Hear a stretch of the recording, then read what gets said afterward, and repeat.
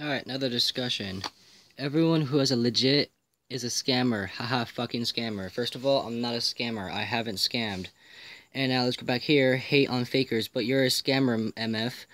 There's video on YouTube where a dude had proof of you scamming LMM stupid kid LML or scammer LMAFO. Sorry, I have a cracked screen. Look, this is actually what really happened. That guy, the guy who put a YouTube video up about me scamming, yeah, he was the scammer. First of all, I tried to bounty hunt him. He didn't take it. He didn't take it at all. I was legit about one thing, a Ford Mustang GT, and that's no, not GT. It was a Ford Mustang Race Edition turf car. I was legit about that. I've never made any other deals other than that. He used a fake Facebook account that he got from me. That's why it said the same thing. He would copy my pics and my fucking posts and keep switching them over. I'm not lying.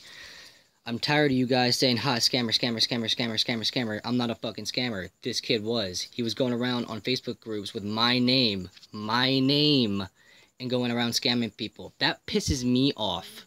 And then I got a bunch of retards coming around, oh, look, you're a scammer.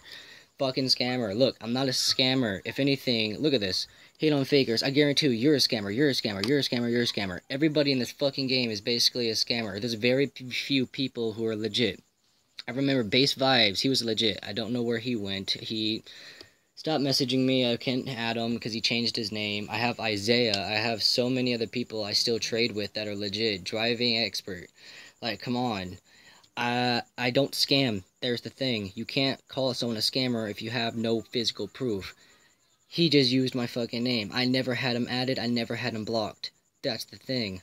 So when he kept saying all this crap, and then I went to add him, I added him just fine to explain why the fuck is he doing this and why is he making a video about me when he got caught.